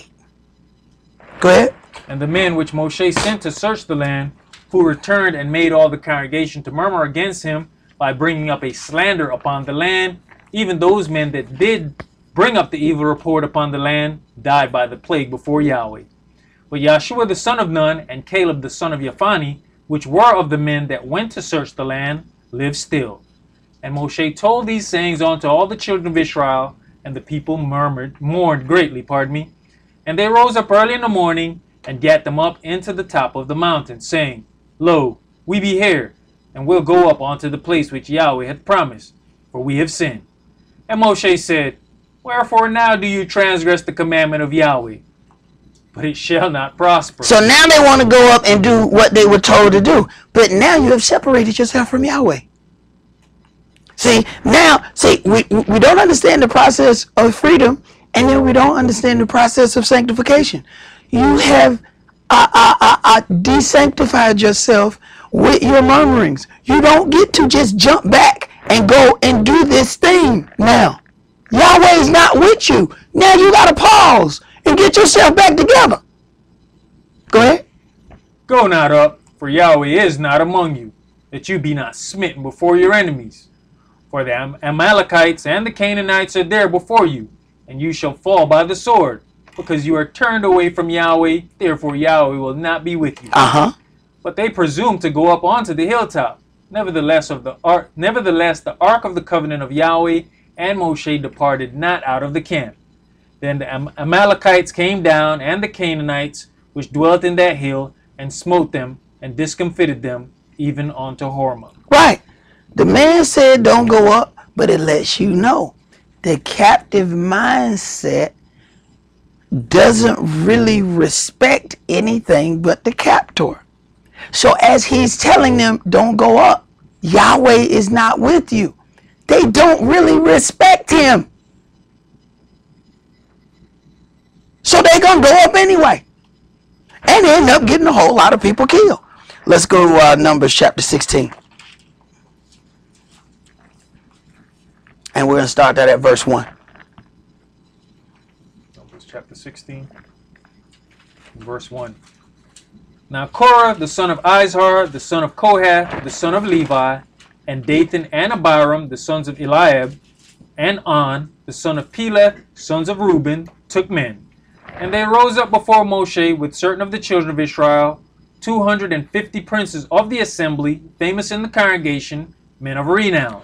And some of us, if we feel like it says men of renown, so they feel justified by the number of people that they've gotten to go against this man. It is amazing to me. After I done seen this dude talk with Yahweh, thunder and lightning, I done seen, the cloud, the fire. This dude come down glowing. He got to put a cover over his head because he glowing. Me and that dude, we ain't got no problem.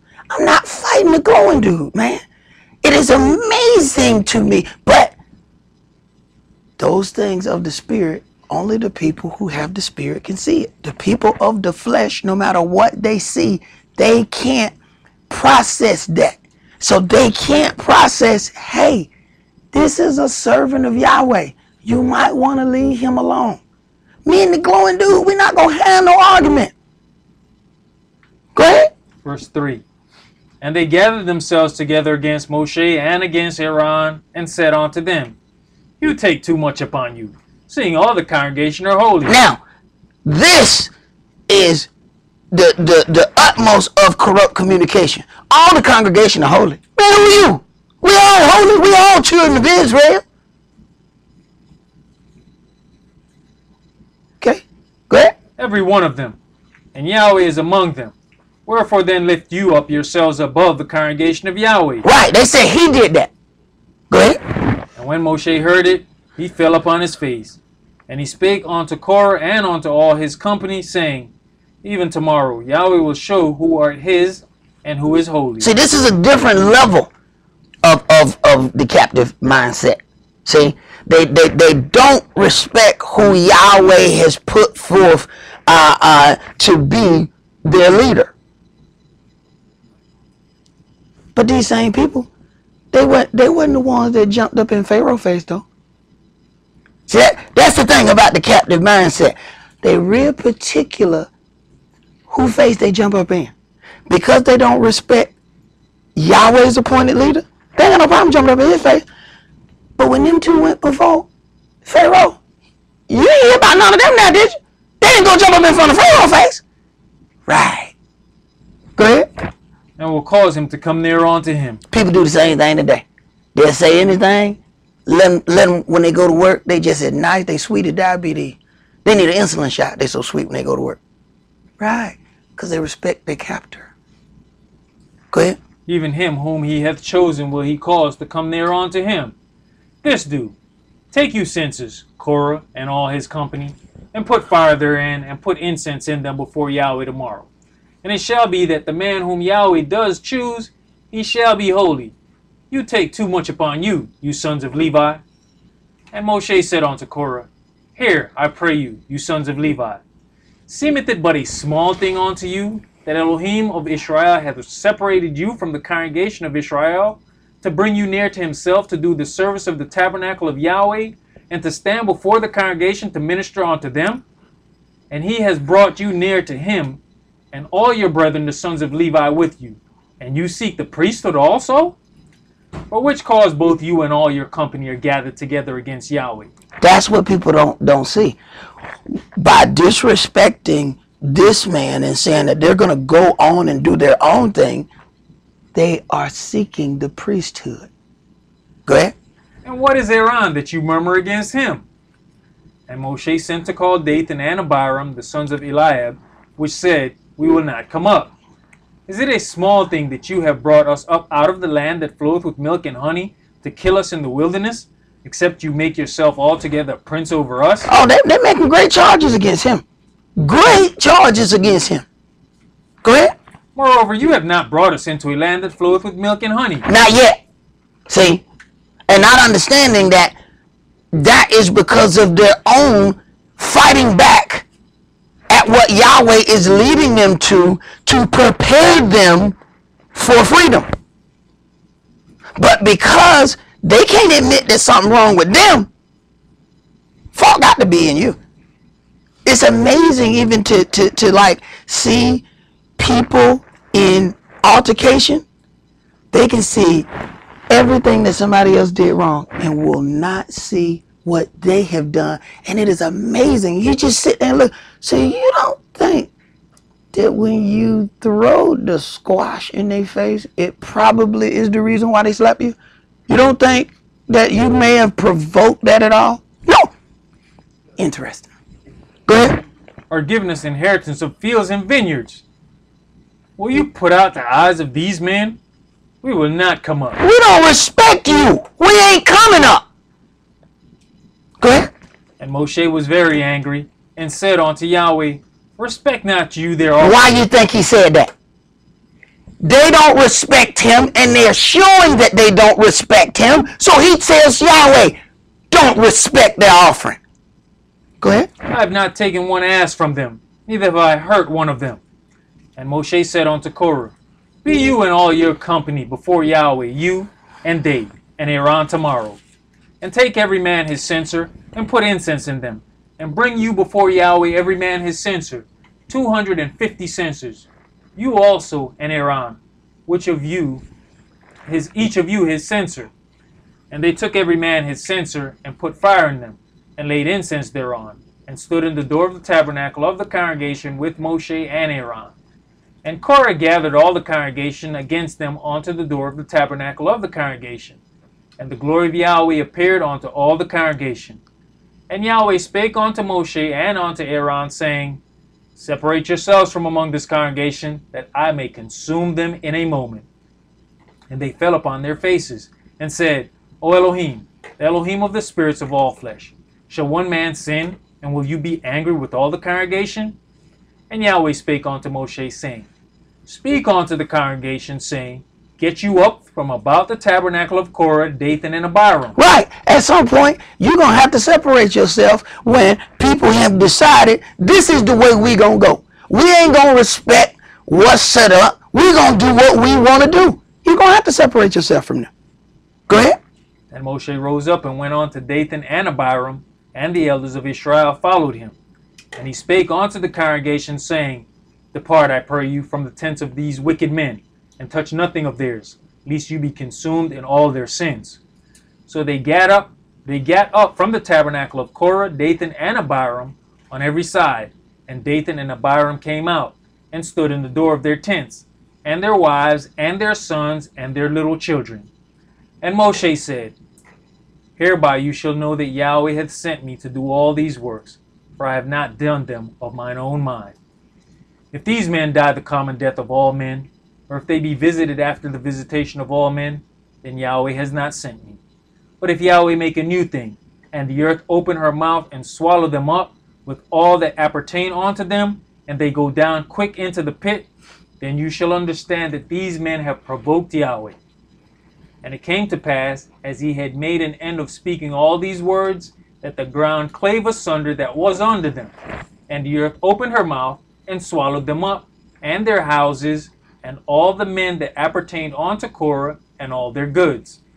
They and all that appertained to them went down alive into the pit, and the earth closed upon them, and they perished from among the congregation. Right. We read stuff like this and say, man, this can't happen.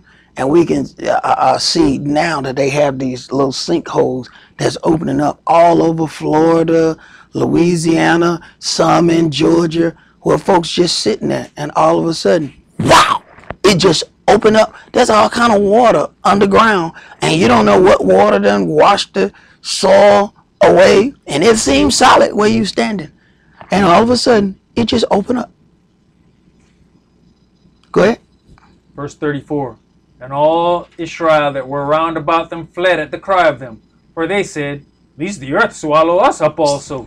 Hey, you gotta have something up know when it's time to get on. You see somebody doing something, you know, they just stiff-necked and rebellious. I ain't gonna change. Jack, you better learn your wilderness two-step. You better learn your step. Hey, look here, man. I don't know that ground may open up wide enough for both of us to fall in. If I'm gonna fall, let me fall in my own hole. I ain't trying to fall in your hole. If that hole got your name on it, hey man, I hated it. I take care of your family. I'm sorry, but I'm not going in that hole with you. I'm gonna step away. Go ahead. And there came out a fire from Yahweh and consumed the 250 men that offered incense. All right, jump to verse 41.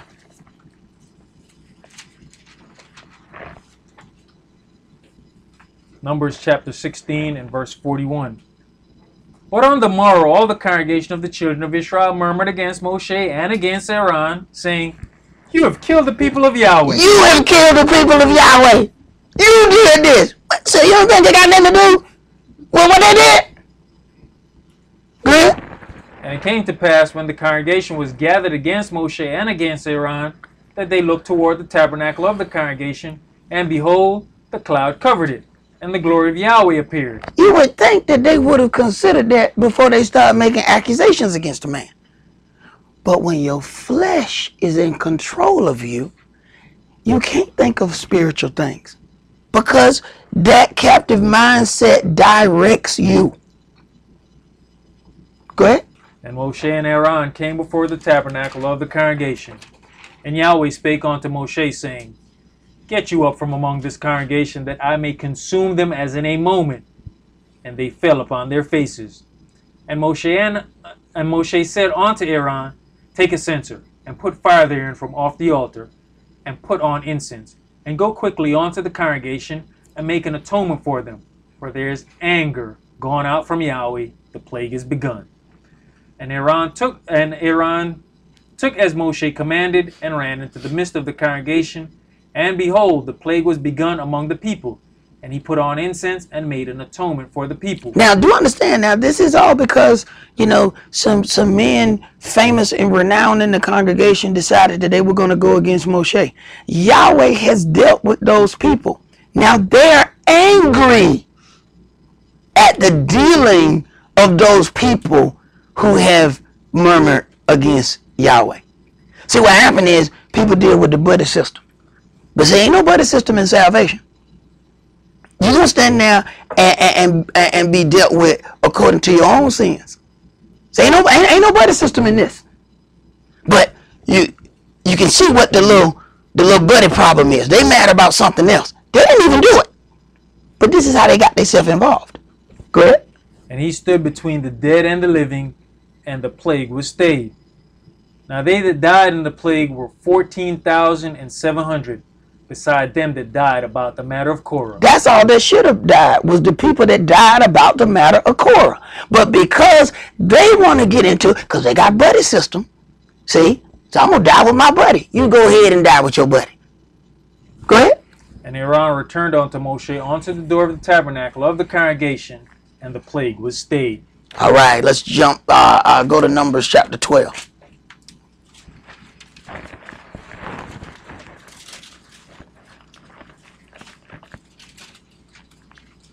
See, they got judgment for themselves that wasn't even meant for them. Most of these problems were not even meant for them. They got problems on themselves. They are making it harder for themselves and don't see it. Numbers chapter 12, and let's read verses 1 through 15. And Miriam and Aaron spake against Moshe because of the Ethiopian woman whom he had married. For he had married an Ethiopian woman. This man has been led several different times in different areas. Live over here for 40 years. Live over here for 40 years. Now go back to the place that you came from for 40 years. Go ahead. And they said, Has Yahweh indeed spoken only by Moshe? Has he not spoken also by us? And Yahweh heard it. Right. What are they doing? Making themselves equal with the servant of Yahweh. Now, they ain't made one sacrifice. They ain't made one change in their life. None of the stuff that this man has gone through. But has Yahweh not spoken by all of us? Right. You have to learn how to hear indignation when it come out. This is, hey man, you done made yourself a prince over us. We just the same as you. Go ahead. Now the man Moshe was very meek, above all the men which were upon the face of the earth. And Yahweh spake suddenly unto Moshe, and unto Aaron, and unto Miriam, Come out, you three, unto the tabernacle of the congregation. And they three came out. Right. Yahweh heard it. Go ahead. And Yahweh came down in the pillar of the cloud, and stood in the door of the tabernacle, and called Aaron and Miriam, and they both came forth. And he said, Hear now my words. If there be a prophet among you, I, Yahweh, will make myself known unto him in a vision, and will speak unto him in a dream. My servant Moshe is not so, who is faithful in all mine house. This is something that you want to keep in your mind too. Verse 6, if there be a prophet among you, I will make myself known unto him in a vision and will speak to him in a dream. You got them twisted brothers walking around here talking about that anybody who read from this book, you prophesying, and then your head don't need to be covered because you prophesying with your head covered. You don't get to read and make yourself a prophet. Prophet receive their things in dreams and vision. I ain't dreaming this stuff, and I didn't envision this stuff. I'm reading it. So you keep that in case you run into one of them purple people eaters out on the street. Go ahead. With him will I speak mouth to mouth, even apparently, and not in dark speeches. And the similitude of Yahweh shall be he behold. Wherefore then were you not afraid to speak against my servant? Why is it that you were not afraid to speak against my servant? How is it that you were not afraid? You seen the cloud, you seen the fire. Prophets received that stuff in dreams and visions. I ain't giving him no dream. I'm going to speak with him face to face. How is it you were not afraid? Go ahead. You know, in certain situations we bring our own problems along, like with Abraham and Lot. Moshe was given his job. He complained, I'm not an eloquent man. Yeah. Then Iran was put into the picture. Right. Right. Verse 9. And the anger of Yahweh was kindled against them, and he departed. And the cloud departed from off the tabernacle, and, behold, Miriam became leprous, white as snow. And Aaron looked upon Miriam, and behold, she was leprous. And Aaron said unto Moshe, Alas, my master, I beseech you, lay not the sin upon us, wherein we have done foolishly, and wherein we have sinned. Let her not be as one dead, of whom the flesh is half consumed, when he cometh out of his mother's womb. And Moshe cried unto Yahweh, saying, Heal her now, O Elohim, I beseech you. And Yahweh said unto Moshe, If her father had but spit in her face, should she not be ashamed 7 days? Let her be shut out of the camp 7 days, and after that, let her be received in again. Right. So Moshe, the same one who was able to stand in the breach for the children of Israel, he said, let her be healed now. Even though she has spoken against me and spoken against you, heal her. Yahweh said no. No. No, she need to suffer something so she understand to stop running her mouth. Go ahead. And Miriam was shut out from the camp 7 days, and the people journeyed not till Miriam was brought in again. All right, let's go to Matthew chapter 12.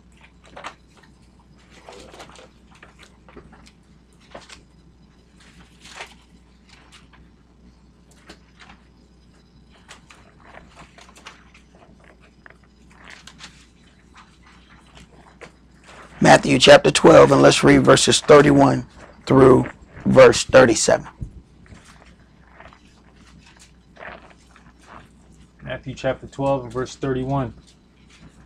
Wherefore I say unto you, all manner of sin and blasphemy shall be forgiven unto men, but the blasphemy against the Holy Ghost shall not be forgiven unto men. And whosoever speaketh a word against the Son of Man, it shall be forgiven him. But whosoever speaketh against the Holy Ghost, it shall not be forgiven him, neither in this world, neither in the world to come. Either make the tree good, and his fruit good, or else make the tree corrupt, and his fruit corrupt. For the tree is known by his fruit. The tree is known by its fruit. In other words, these actions. See, there are a lot of people that seem nice, but you watch their deeds. That's how you judge a man. A lot of people speak really, really nice. Watch their moves and you find out, oh, they ain't as nice as they seem. I used to know a brother, he was real soft-spoken and, you know, stuff like that. On the appearance, it looked like he was a very peaceful brother. Then I find out and I get called, he over there fighting with his wife. I was like, they thinking, no, the brother punched through a windshield. Good, you punched through that with your hand? You know they make rocks. You can pick up the rock and throw it through the window. Broke up his hand and everything. The brother seemed like he was very calm. But the fruit didn't match the appearance. It looked one way. That's why I keep telling people, before you get into a relationship, wait a minute for a second. See what kind of fruit come off that tree. They used to tell us when we were old, shake the family tree and see how many nuts fall out of it. Get the family tree and just shake. Oh, whoa, what was that? You need to shake that tree. You might figure out, you know what? I don't think I want to be, this don't look prosperous here.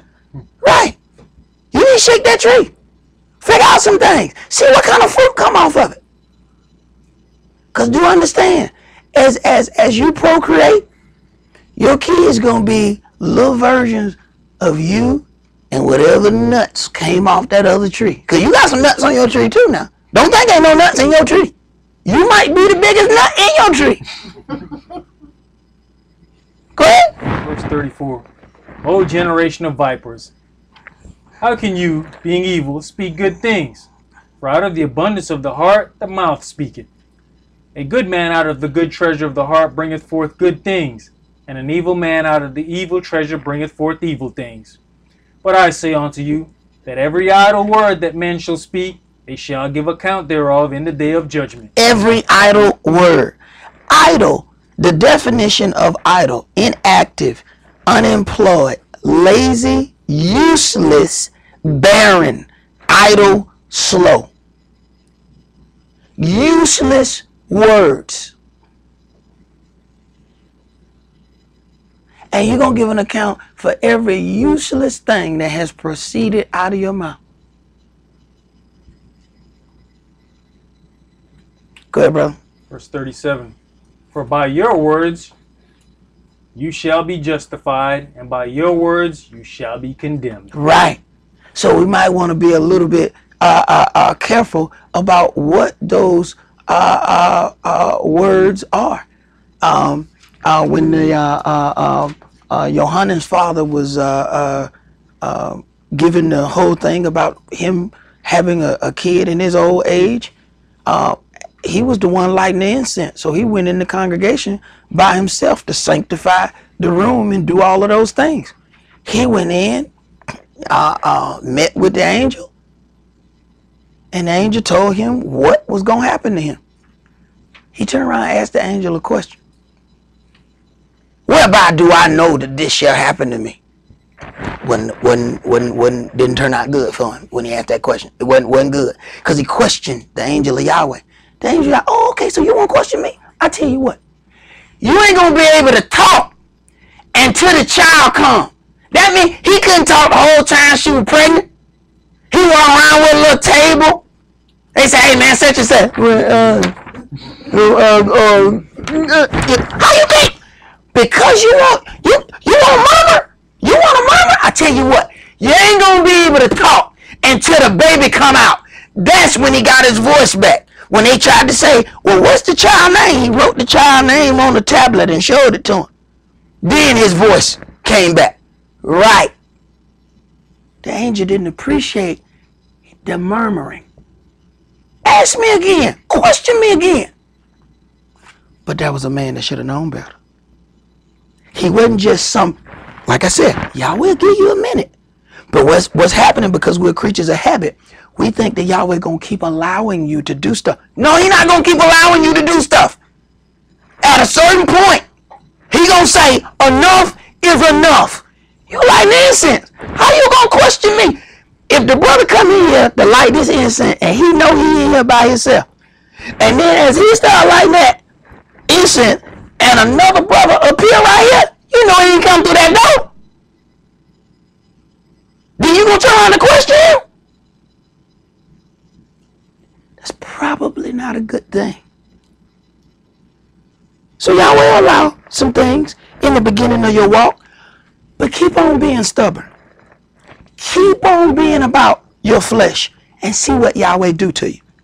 But let us hear the conclusion of this matter. Let's go to Matthew chapter 5.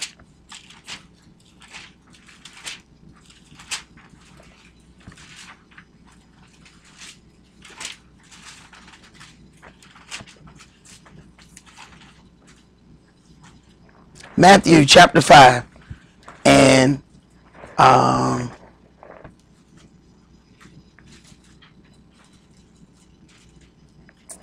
read verse 37. But let your communication be yea, yea, nay, nay, for whatsoever is more than these cometh of evil. Whatsoever is more than these come of evil. I tell people all the time, everything that you say after your no lessens the effect of your no. For people who have children and you tell them something and they say, can I have such and such? Well, no, we gotta go such and such. Guaranteed they finna ask you again. Why? Because of all the words that you said after no. Every word you said after no lessen the effect of your no. No is a complete sentence. It is the subject. It is the predicate. It is the noun. It is the verb. It is an action verb. Okay? It is a complete sentence. Everything is included in that. Daddy, can I have such and such? No. That's it. I don't have to say anything. Everything that I say after that is a problem for me. There's parts in this book that say, when I'm in the presence of my enemies, let my tongue cleave to the roof of my mouth. Understanding that every word that you say is being used against you. That's the same thing these folk tell you when they lock us up. You got the right to remain silent. Okay, tell me what happened. Okay, let me tell you something. All right, now when see James came in with the gun, right? I didn't have a gun. Okay, I had a small gun. Okay, now what? Shut up! You have the right to remain silent. Use it. And all that stuff you saying, all that stuff coming back up in your court trial. Same thing here. When you stand before Yahshua, all that murmuring you did. And do understand, Yahweh hears inner murmuring. Remember how Esau got his name. She laughed. Say, you're going to have a child. Please. Why you laugh? Oh, I didn't laugh. No, yeah, but damn, so yes, you did laugh. Right. So don't think Yahweh can't hear that little inner stuff y'all got going on too. He can hear that. That's why they named the boy Esau. Laughter. So consider those things as we get ready to be put in a place where the children of Israel have to take back our rightful place. The whole earth is waiting on you. The earth can't do what it needs to do and even move the way that it's supposed to move and be at peace the way that it's supposed to be at peace because you are not in your rightful place. But you can't get in your rightful place if you are going to keep a captive mindset. You cannot be free with that mind. That's all that we're going to do for today. Remember the Sabbath to keep it holy. Oh, also, praise Yahweh. This is our baptism Sabbath, and we have several candidates for baptism. And Sister Katie, who have come from Wisconsin to get her baptism. Praise Yahweh. I should ask you to bring me some cheese or something. I think that I officially do not know anybody from Wisconsin. But we also got Brother Dylan is getting his baptism. Sister Derica and the fruit of my loins, AJ, is getting his baptism. I know, right? People are like, what? You know. Praise Yahweh. Praise Yahweh for all of these baptism candidates, and this is also letting those brothers know who, you know, do those things back there in the media department to make sure that you know the videos are the way they need to be, that people are able to see these things and making the sacrifices to come and get their things done correctly, getting their baptisms and all of these things done correctly. Praise Yahweh for that. That's all that we're going to do for today. Remember the Sabbath to keep it holy. Shabbat shalom. Shabbat shalom.